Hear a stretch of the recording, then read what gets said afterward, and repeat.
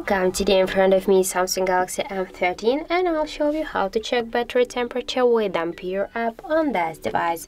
So let's just first open the Play Store application, and here on the search bar let's enter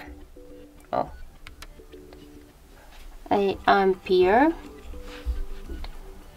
And now we should get this application. That's why tap to install and wait a couple of seconds while this application downloading and then installing on your device. After that, just tap here to open the app. Click yes, I agree, pick close. On the left down corner tap to OK, and now we can see here the information with the temperature of our device battery. In my case that's 33.1 degrees. Also here we can find more info like the battery level, health, capacity, device model, Android version, and more other information.